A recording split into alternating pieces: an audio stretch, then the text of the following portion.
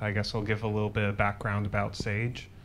So as far as I know, Sage was born of William Stein back, I think, in like 2004. Please do not look that up and then yell at me if I'm wrong about that.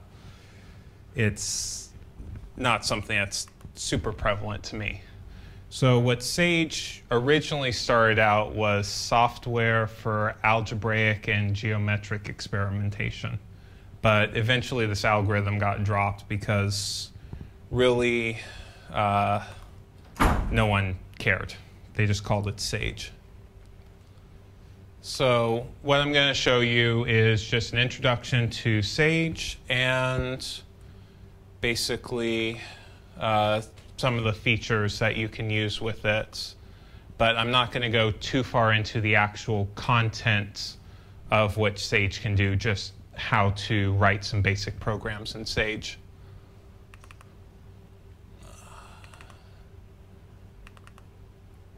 There's my worksheet.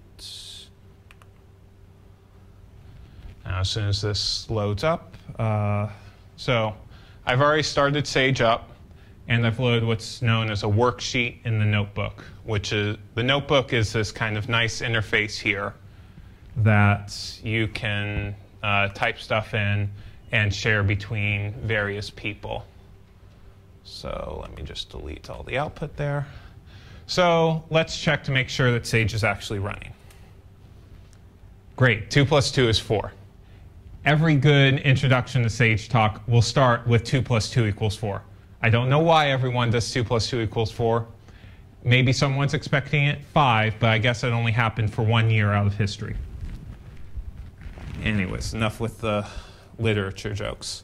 Let's do some more basic computations. 2 to the 8th is 256. My favorite number, but I do a little bit more software than probably most people in here. Let's do some fractions. 1/2 plus 5 is 11 over 2. Okay. Now let's do some bigger things. I'm just going to trust that that's it. That's what the value is. If anyone wants to check, go right ahead. You should definitely get something over 49 because 7 squared is 49. How about really big numbers? How many digits do you think this has? Well, you're probably wrong. But the point is that Sage can handle arbitrarily large numbers without, or at least arbitrarily large integers without misstepping. And what about modular arithmetic? It can handle that too. Question. Yes? How large? I mean, there's no upper limit? As big as your memory can withstand, which nowadays is pretty big. Plus minus operating system and Sage and all the other crap that goes on. So let's start with variables, because everyone loves variables. You were taught probably way back when you were about 10 or 15, somewhere in between there, what a variable is. Same thing in Sage. And we can call it whatever we want, as long as it doesn't begin with a number. For obvious conflicts, I mean, 5x, no one would know how to interpret that, whether it's the number 5 and then x and you mistyped, or the variable. So let's do some basic manipulations. 25 plus 2 is 27. Great. We can do some polynomial type equations. Now, with Sage, there's many elementary functions that are given to you for free. And sometimes they might have some unusual names if you haven't actually done any sort of programming before.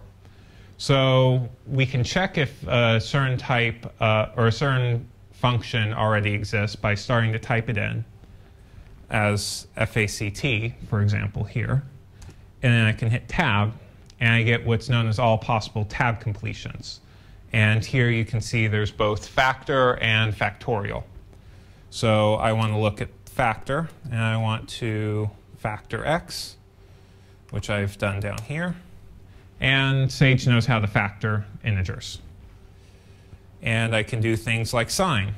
Well, sine of 25 is sine of 25. There's not an easier way to write that. But cosine of pi is minus 1, and Sage knows how to convert that fairly well. So just to slightly recap, functions are generally named as with lowercase letters with underscores separating different words, such as this function name, as you can see up here. Whereas if you actually create a particular object, like an integer or a ring, it's going to follow what's known as camel case, where you have a capital letter and then the rest of the word in lowercase, capital letter for the next word, and so on. So, yes? what happens if you ask it to factor into very large? All right. So I'll copy the large number. I will create a new cell.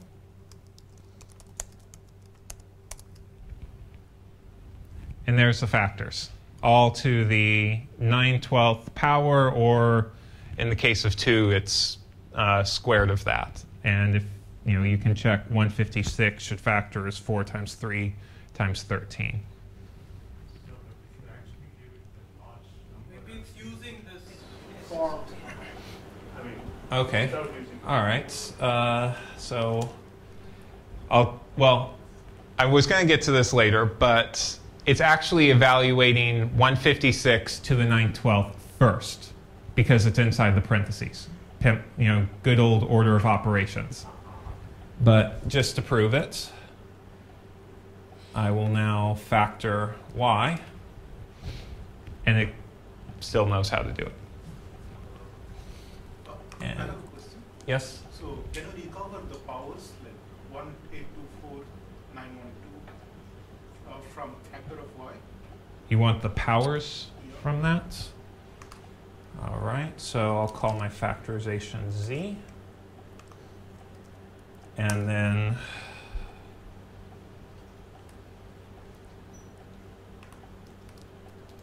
I'm just going to try and do stuff.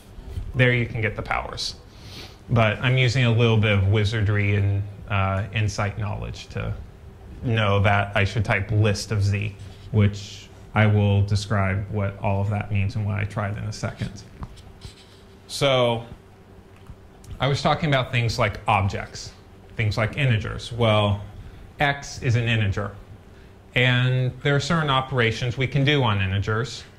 And to be able to access that, we have what's known as the dot operator. And what I do is I just go x and then dot. And then I can use tab completion. And you can see all of these nice methods which act on this integer. So we'll just pick our favorite factor. And note, I don't need to pass anything to factor. That's because the fact that it's a method, that there's this dot here, it implicitly knows that it's operating on x. And then, I can do things like x plus 26. That's done first because of parentheses have the highest precedence in terms of ordering. And then factors. Some more fun. 127, I can factor that. And I can check if a number is prime and so on and so forth. So you may not always know what all these methods do. I mean, there's a whole list of about 30 of them right there. So I've pulled up one here called radical. And then to check what it is, you can just hit question mark and then evaluate it. Evaluate it. Quit being stubborn. And what it's doing is it's going through the process of loading its documentation. It should be. And being extremely slow at it. So in probably about a minute, it'll pop up. So did I redefine x somewhere? I think I might have redefined it, so let's just be safe. No, it's, excuse me. Okay.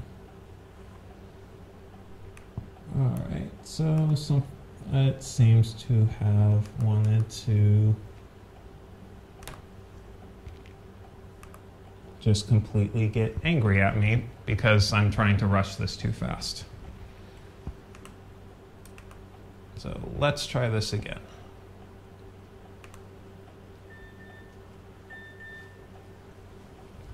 This is only because I'm giving a talk right now that something like this will happen.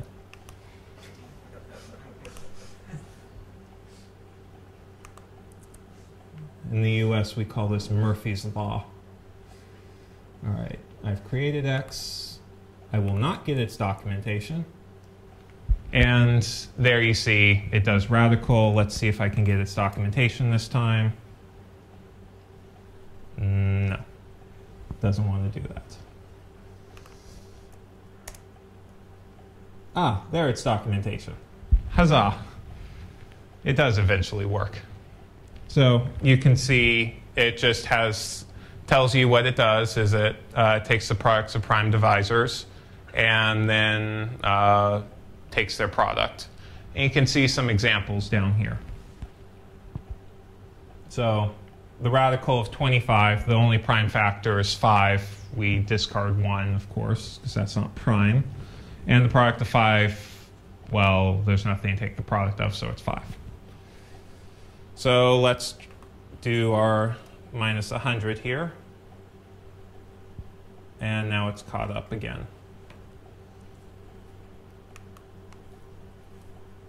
I think I'm going to have to yell at someone.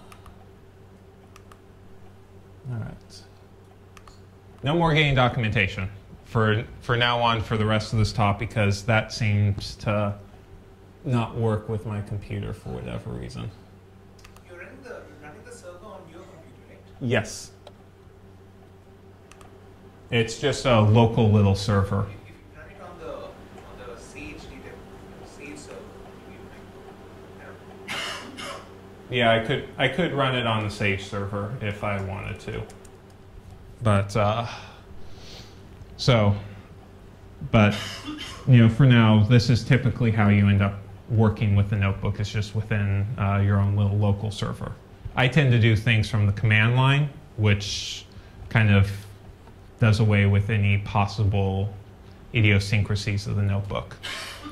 So take the radical of minus 100 here. But this should scream wrong to a lot of people because in that documentation that's now gone, the radical of negative 100 was actually 10. And the reason for this difference is order of operations. The fact that the dot has higher precedence than that unary minus, that minus out in front. So it's actually doing the radical of 100 first, and then taking the negative of that. So I have to put the negative 100 in parentheses, and I get 10, like we expect. And let's try and do something stupid now, like divide by 0. Yes? So, can you somehow detect which, you suppose you apply some functions and operations, you want to detect which is preferred first and which is the next. So can you do it somewhere?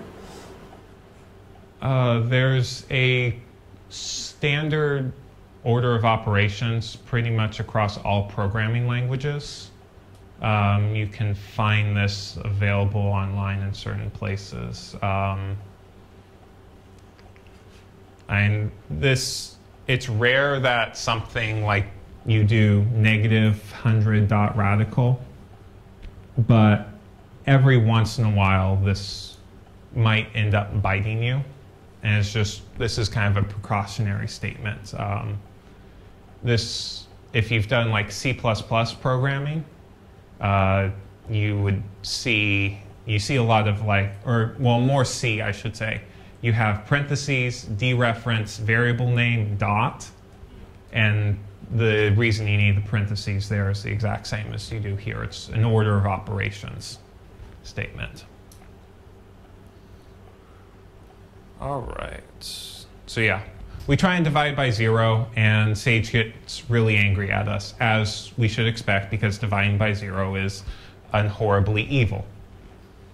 So we can see by clicking in this space to the left that we can expand out this traceback, and that just basically tells us what has transpired inside of Sage to render the problem here. And of course, I mean, it's just mainly a bunch of displaying garbage and then saying, look, we can't divide by 0. So just as a quick little foray into something that's actually Sage specific, well, it's more Sage specific, I should say. I'm just going to talk a little bit about polynomial rings, since this technically is a Sage discussion here. So with polynomial rings, there is a bunch of different ways you can create them. For example, I can create polynomial ring over the rationals with the variable t. I can get its generator, and I can do basic computations exactly in the same way as you could before with rational numbers. Here's an alternative way to create a polynomial ring. And here I've created a polynomial ring over another polynomial ring, but that's okay. I can do computations again, and you'll notice that it's actually collected the terms in T before the terms in Q. And that's just by how I've constructed this polynomial ring over the other one. I mean, this polynomial ring S is the same as the rationals adjoined Q and T, but to Sage, it doesn't quite know that, so it collects terms by Q, and then subsequently it collects terms by T, which in some situations can be helpful when you want to actually display what's going on, because you care about, you grade by Q and you want some polynomials in T.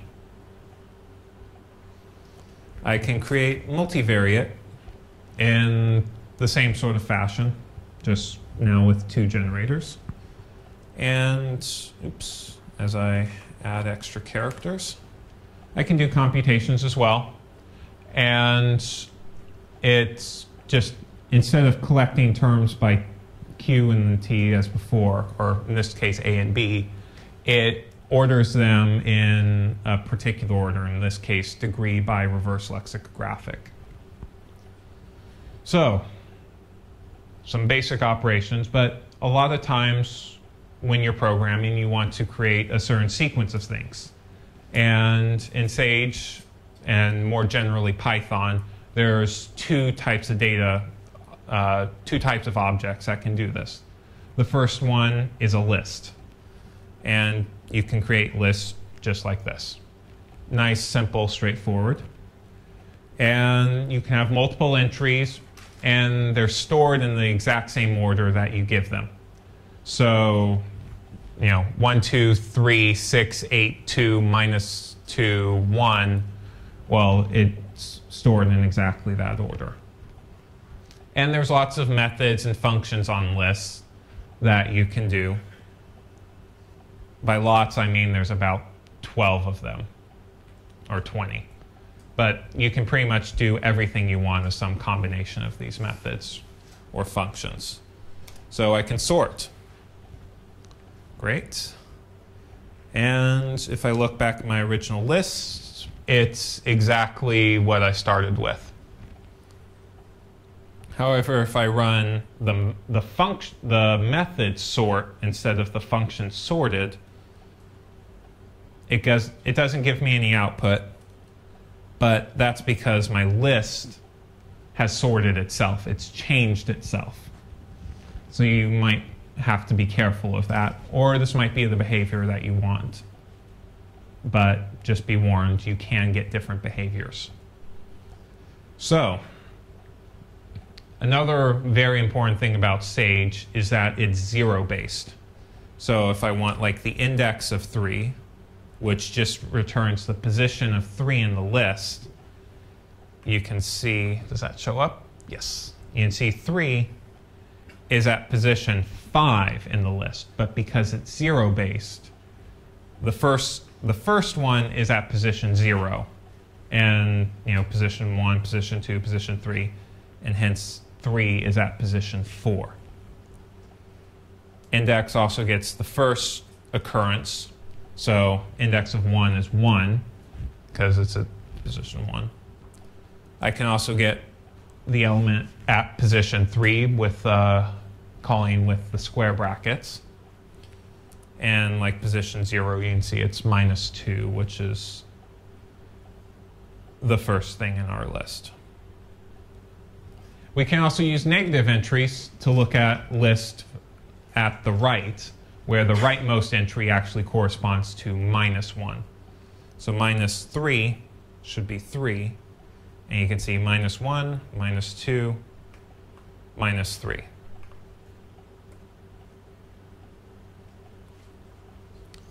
And then the next thing we can do with list is we can take slices.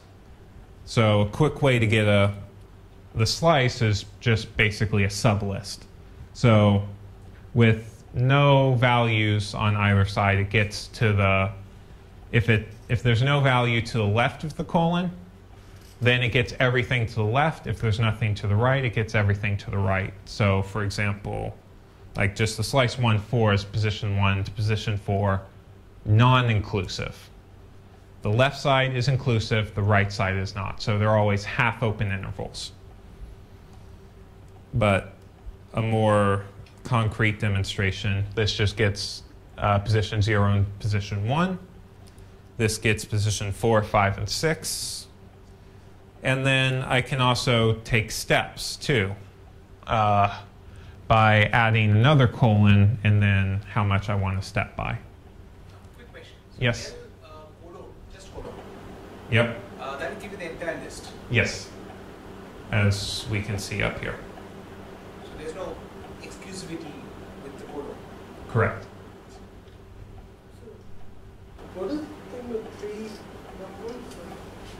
So this last number is a step condition. So it steps by 2. So you can see it starts at 1, and then steps to 2, and then steps to 6. And this also takes minus numbers, which step to the left as well. So the other object that encapsulates the idea of a sequence is called a tuple. And the difference between lists and tuples is that tuples will never ever change, at least the ordering of the elements. I can get really, really ugly with certain tuples. So if I create a tuple with a list inside, I can change that internal list. So don't ever do that, please. So here's a tuple, and I've created with my original list. And again, like I said, if I wanted to, I could go and change that list there. So there's, like I said, a little bit of danger. This is not recommended practice to have lists as elements in a tuple. But tuples can take any type of input, and lists actually can take any type of input as well. I mean, their elements can be any type of object. And I can play the same sort of game and get the index, and the index of x in this tuple is 3. I can run sorted, which returns a list, not a tuple. First sign that something has changed. You can see our tuple, again, remains unchanged, excuse me. We can get slices. And here I'm just getting everything except the 0th and the last entry. I'll create a smaller tuple to work with. And you'll notice that this notation is kind of odd, that there has to be a comma there. but otherwise there'd be no way to distinguish it with just a parentheses of a single object. Why would you do that? Well, there typically is not a reason for it, but they still have to be able to distinguish this syntactically with, being able to read in and understand what you're trying to do. So that's why you need a comma. Technical mumbo jumbo. So what's the reason why we want something that we can't ever change, other than maybe some peace of mind that this object won't change? Well, it's exactly that peace of mind that is important for this thing called hashability.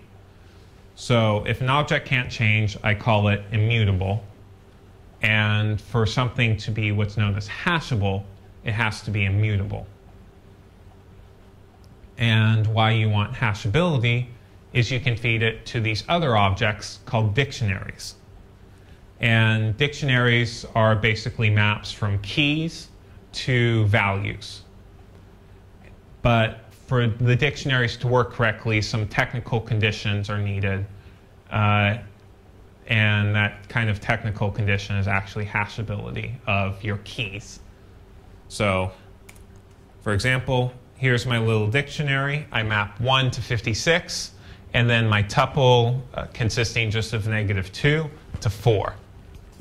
And then I can retrieve values. So the image of 1 in this dictionary is 56. But if I try and create a dictionary with my list, it tells me it's unhashable, and that's because lists are still mutable. You can change them. But, as I said, I only require the keys to be immutable. The values can be whatever you want them to be. So, as this dictionary here, I've created the values, the one single value here is a list, and that's okay. So that's all our basic building blocks. And now we want to loop over them because it's really, really annoying to write a program that just goes L of 0 does this, L of 1 does the exact same thing, L of 2 does the exact same thing, and so on and so forth. So how we do that is with for loops. And I've created a very simple for loop right here that just takes my original list and factors it. Ta-da. Another type of loop is a while loop. So it'll loop until the condition is not satisfied. So I have this little loop which starts at n equals 0. And then while this value n is less than 3, I will print a particular, I'll print n plus the list at position n. And then I will add that position to n as this indicates. And it stops very quickly at -2 and 4 because 4 is bigger than 3. And so what it does is it goes n to -1. So it gets the last value in my list, which is 8. And hence we arrive at 4. Wait, no, sorry, it's -2. Sorry, we add 6. There we go. 6, -2 plus 6 is 4, right? Or do I have to type that in? See, this is what I get for doing so much Sage programming. I can't add, I have to type it into Sage. So every once in a while, you'll be going along in your loop and you realize, crap, I need to stop. Something is going wrong. And you can use what's known as a break and this will exit out of your current loop. And if you want to just skip over the item, you can go continue. So I will go through the reverse of my list.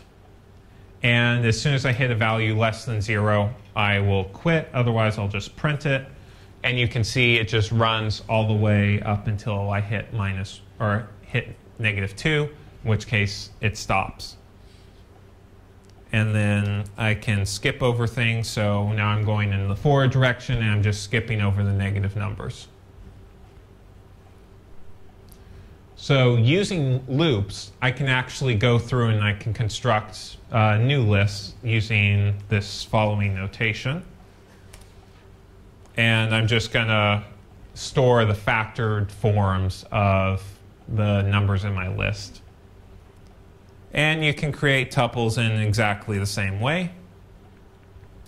So this range function that I've introduced here is a simple way to create the range of numbers from 0 to n non-inclusive. So range of 3 is 0, 1, and 2. Add 5 to each of those, and you get 5, 6, and 7. Oops. So now we want to write functions, because just doing everything in one sequential block is boring, stupid, and won't get you very far. Because you have the same code block and you call it in 20 different places. Well, you don't want to write the same thing 20 different times, especially when you have to go and change one little thing in it. You have to change it 20 times. You may have different variable names. Complete mess. So functions. This is how we do a function. We just do a def, and then the name of the function, and then arguments, which are the things that we pass into the function. So I'm just going to do the standard dot product. And so it takes two vectors, which I'm going to think of as lists, and then it does the sum of this list where I just multiply the ith entry in each of them together. So there's a bunch of Python magic starting to happen now. But this is just trying to introduce all of it in a little bit of a short time. So if you don't quite understand all the magic, don't be afraid. I have a question though. Yes? So when you write your def and also when you wrote your for, you Yes. had indented the next line. Is that really necessary? Yes.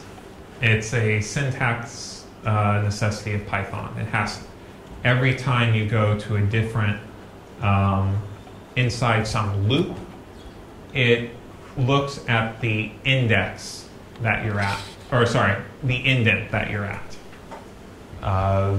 The scope of the def would be all the stuff that's at the first indent level and beyond. Yes? So when you have defined it, how do we know that these are vectors? In the definition, what type of an object? Well, welcome to Python. You don't know. That it really is that you have no idea what is going to be given to you. You can only assume that the user is not that horrible. And if it is, well, if it is really horrible input, then, well, your function has a right to complain. And it will subsequently throw an error, which the user may or may not understand. But there's this concept called consenting adults that occurs throughout Python. And this is kind of the baby, I guess maybe I should call this consenting teenagers or consenting kids, since it's kind of the baby version of it where you trust your users will give you something that's not outright horrible, that it's at least in the scope of something you can handle. And there are ways you can test against this, but I don't want to go into that here because that's just a can of worms, a big one. So let's try and see if this function actually does what we want. I have the vector 1, 3, 2, and -2, 1, 0. And 2 times -1 is -2. 3 times 1 is 3, plus -2 is 1, plus 0 is 1. Great. So we can provide default arguments as well. And there turns out to be a good reason to do this. you should see in an example later, a better example than this little contrived one here, where I've just wanted to scale my vector, and if I don't pass a scalar in, then it should return 1. Or just, it'll treat the scalar as 1. So here's my function. I can scale this vector by 3. And if I don't pass anything in, it just returns the original vector back, in essence, because 1 times any vector is the vector itself.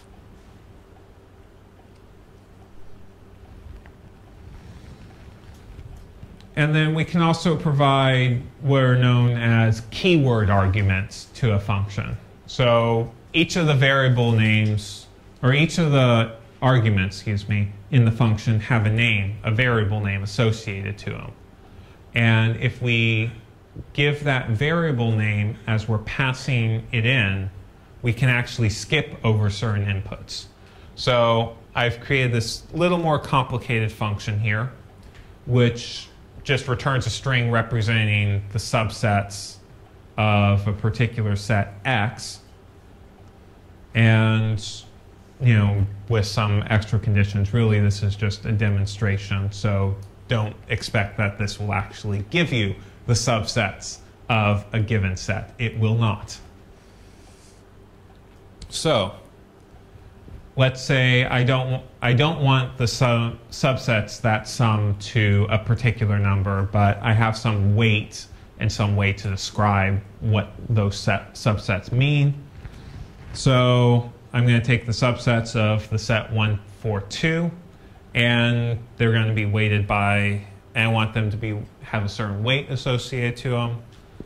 And this is probably the typical reason why you want default arguments, is because you want to give your user the options that they can input different types of data that's treated somewhat differently. And this starts getting around a bit of the problem where, okay, I want a function that takes subsets of X and then some extra data associated to it, but it could be data representing this type or data representing this other type. Well, it's actually better to have them as separate arguments and have some default arguments and have the user input a keyword.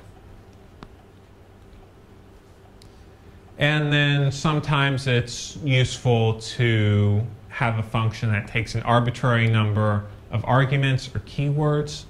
And I guess I forgot to write this one. So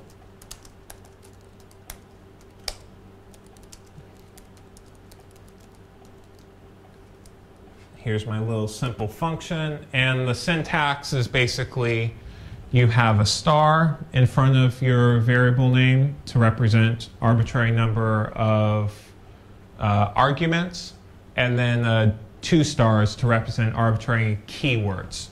So I could do something like foo of 4, 1, 2, 3, 2, x equals 5, y equals 6. And you can see that args, these arbitrary number of arguments, is returned as a tuple, and the keywords is a dictionary from variable names to the values that you've passed in. Or excuse me, not variables, I mean keywords that you've passed in. So there's all these wonderful objects that are already in Sage. But as often the case, there's not the object that you really want in your heart of hearts, that you dream about every night and think from night to day, man, I wish Sage had this object. Well, there's a way to actually write that yourself. And these objects are called classes. And a class is a set of methods and data that is basically packaged together for you. So what I want to do is I want to model the standard basis vectors of q to the n. And I'm going to represent that as this class standard basis vectors. And I've given it a bunch of methods here. I've given it this double underscore init, this double underscore repr, this double underscore iterator, or iter, and this extra method add vectors. So only one of these does not look strange. And really, all these first three methods are something that's specific to the Python side of things. So this first method, init, is what's called before anything else is called when you want to create a particular instance of your class, or actually create the object itself. And it's short for initialize. So your class should take, so how I've described this is that your class should take one argument when it's being created, and all it's going to do is it's going to set this attribute, this underscore n, to be this parameter that you've passed in. Because once you exit this function, you have no idea how to keep track of n. I mean, just like with any other function, it goes away. The repr is short for representation and is how the object should be printed. The iter is short for iterator, which is how you can sequentially create a particular list associated to your object. So blah, blah, blah, computer science geek stuff, blah, blah, blah. Give me the damn example already. So standard basis vectors. I create standard basis vectors of q to the fourth. And now I'm just going to print that object. And then I'm going to loop over the list of all my objects and print each of those. And this is what I get. And you'll notice that the repr, the string output for that, matches what's called from the print statement. And then as you break down this iter function, you can see it just creates a list of length n. That's what this little bit of Python magic does. So in is 4 creates a list of 4 with zeros. It puts a 1 at position x, where x ranges from 0, 1, 2, and 3. And then it yields it. The yield is what makes it an iterator. It returns it, and then it stops at that particular point waiting for the next time it's called, the next iteration in particular. So the first time through creates the list of zeros and then sets the 0th position to 1. And that's the first guy right here. And then it knows that it's already done 1. So it goes through that for loop again. Now x becomes 1 instead of 0, and puts the 1 at position 1. And so we get the next guy, and then so on for the last two. So let's try tab completion. Well, the only thing we get is add vectors. That's the only method that S knows. And you might be asking, why can't we access the n, that underscore n? Well, that's because in Python, anything that starts with a leading underscore does not appear in tab completion. It's hidden, it's private, which means that it should technically only belong to that class. No other classes should be able to access that. And this is truly the full consenting adults thing, is that I can access it because I can access any attribute in any method in Python. And so now probably everyone's confused.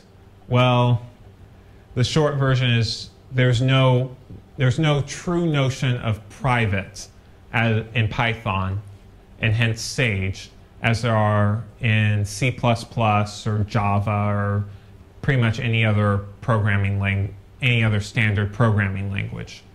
It's never truly belonging just to that class and that set of objects.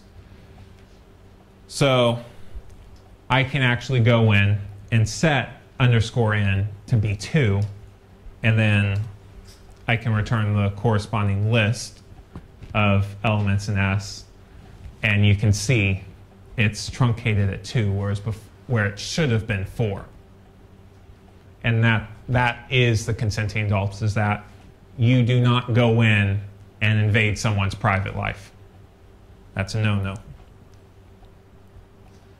So now that I've deformed this into n equals 2, I'm just going to treat it like so.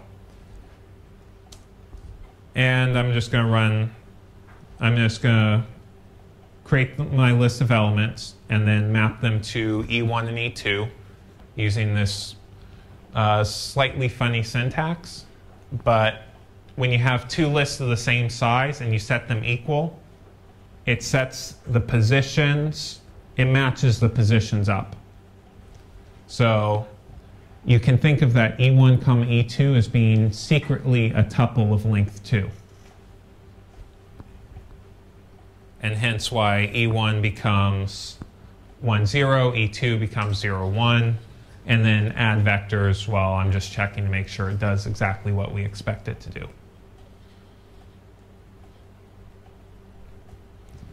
Now let's just kind of refine our problem a little bit, and let's say we want to take basis vectors with just a 1 in the odd place. So the first one and the third one, the fifth, so E1, E3, E5, E7, and so on up to some particular n. But we don't want to have to go through this hassle of redefining everything we have in the standard basis vectors, because there's no reason to. So I can use this thing called subclassing or inheritance to take all of the structure of my base class, standard basis vectors, and apply it now to this new class, odd basis vectors. And in there, though, there's some additional features that you may want. You can add on freely, or you want to overwrite particular functions that are already present in the base class. So I've created my class odd basis vectors, inheriting from standard basis vectors. I've given it a new representation and a new iterator, but the init method and the add vector method should be coming along for free. So just to demonstrate, there it is.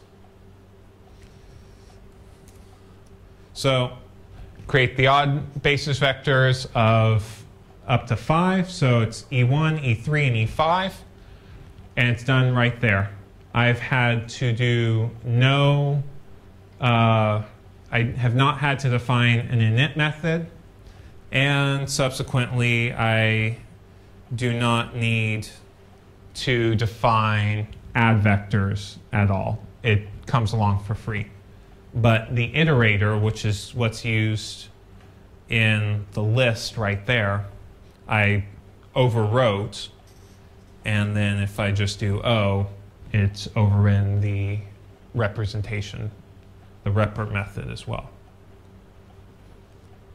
And then one last thing with Python is that you can take two different classes and inherit from both of them. So here's just a little skeleton example where I have 3 classes, A, B, and C, and class C inherits from both classes A and B. And this is just the syntax. And this pass down here is needed because in Python, as I mentioned earlier, it's the indents that tell you that you're inside of a class. But subsequently, if you give it class, if I went like class C stuff colon, as is the syntax, and then I didn't want anything inside of it, and I went down to like the next line and did like 3 plus 2 is 5, Python would think this is a syntax error because it's looking for an indent and then some extra information. And that's what pass kind of basically does, is it says, look, here's some information. There really is no information here, but it's to make everything syntactically readable and nice.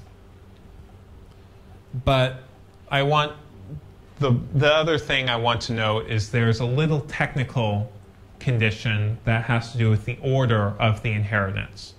So when inheriting from multiple classes, there's an order in which you've passed in your classes, and this basically defines a total ordering on all your inherited classes. And this is what's known as the method resolution order, or MRO. And in this class C, it's inheriting foo from both A and B, but it's only going to call one of them. It can't call both of them. That would be kind of ludicrous. So the MRO for class C is A and then B. So if you call C.foo, it's first going to look in class A for that method, and then it's going to look in class B. So let me make this a little more interesting.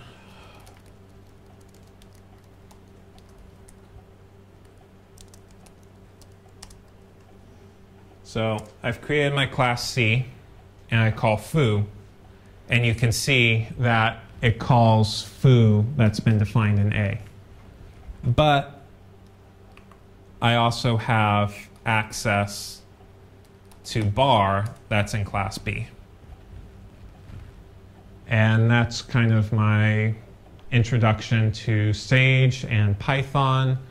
And if it's not perfectly clear, because I did not say this beforehand, and I apologize slightly for that, but Sage is built upon Python. Everything in Sage is built and is used in using the Python interpreter. So anything you can do in Python, you can do in Sage, and that's kind of the premise and why everything is the way it is in Sage. So thank you.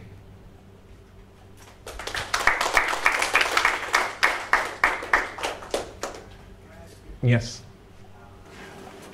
In your experience of using Sage, can you give us some example of a certain, say, complicated mathematical operation that you can perform maybe on a list or a certain object can be done in a very short way?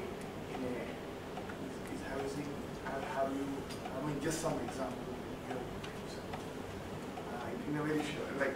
Define short. It's short in the sense that if you actually write it out everything in a proper way, then it takes a long program to write it. But there will be some commands which will kind of help you out in putting it in a short manner. Like for example, your definition of short is not well defined. Well, let me give an example in Mathematica. Suppose you have a certain list and you want to drop an arithmetic progression of numbers, or you want to introduce an arithmetic progression of zeros inside. There are very simple and short commands which will actually do those. But they're not simple and short. To you as the user they are. Yes, but exactly. Inside Mathematica they're not.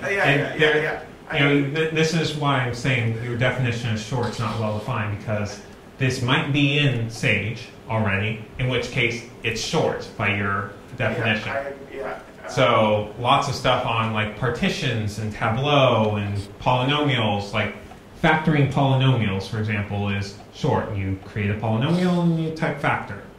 But if there's something like specific algorithmically, I mean, at some point, there's basic building blocks.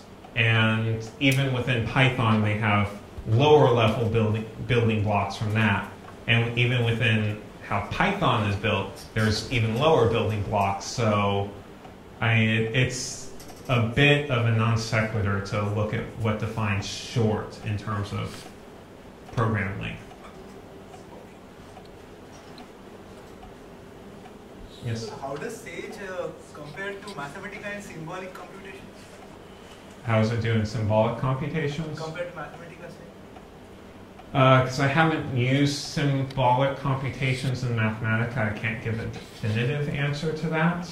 But the best for computations symbolic-wise in Sage is using polynomials. Laurent polynomials are okay. Multivariate polynomials are pretty good. Univariate truly are the best. What about eigenvalues? Eigenvalues for matrices, it can do those fairly well, up to some numerical noise with like R. Symbolic, if you create a matrix over a polynomial ring, it should be able to handle that okay. If you do it with arbitrary symbolic functions like cosine and arctangents and some gamma functions, 50-50 chance. But I mean, the more extreme you get with symbolic functions, the scarier Sage can be as far as like, I can't even say if it gives you like the proper output. But as far, pretty much as symbolic computations go overall, I would wager a strong guess that Mathematica is better at basic computations.